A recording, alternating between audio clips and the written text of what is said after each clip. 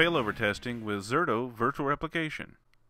Zerto Virtual Replication allows many operations, one of which is failover testing. So today we're going to be looking at how to set up and perform a failover test.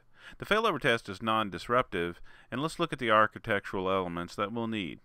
We have a primary data center and a secondary data center, and we have a simple Zerto deployment of a Zerto Virtual Manager and the VRAs at each site.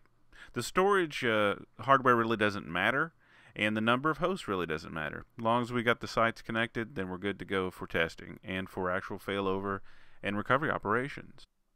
Okay, so we've got our demo site here. We've got one called the primary site, and then we've got our secondary site actually called New York. So let's look at the vCenter, and we're also going to do the failover from the Zerto web-based GUI, but I want to look at this also in the Virtual Center to where we can see the operations as well.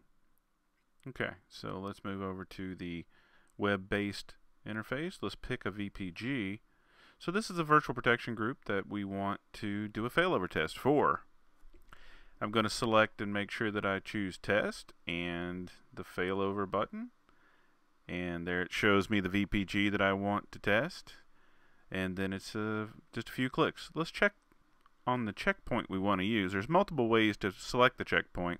I'm just going to pick one from a drop-down list and point in time that I want to go back to. This could go as far as 5 days prior in our checkpoints, and this is completely non-disruptive testing, so no impact to the production environment. So we'll hit next, and then we'll do the failover. And again, this is testing with no impact to production. Now we see our little test icon come up there in the corner, and we can stop that whenever we need. We also see the alert from the task manager in the top, and we see that in vCenter as well.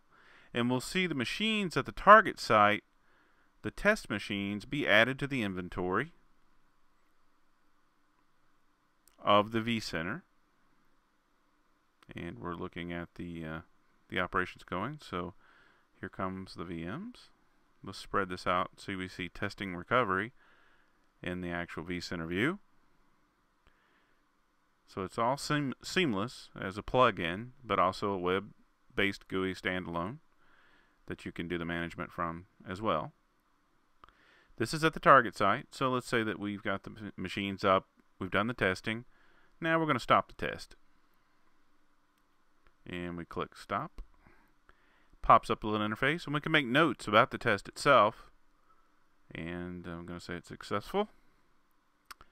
And then I'll conclude the test and let it do the cleanup operation. So what it's going to do, you're going to see the things in reverse basically on the vCenter inventory. It will shut down and remove the virtual machines from the inventory, and you'll be ready to either fail over or test once again. So there's the cleanup operation. There it goes.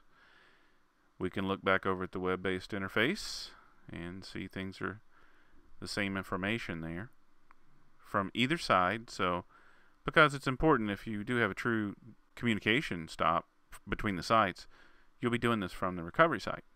And that's all there is to doing failover testing using Zerto Virtual Replication.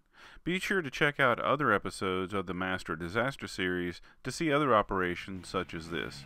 Thank you for watching.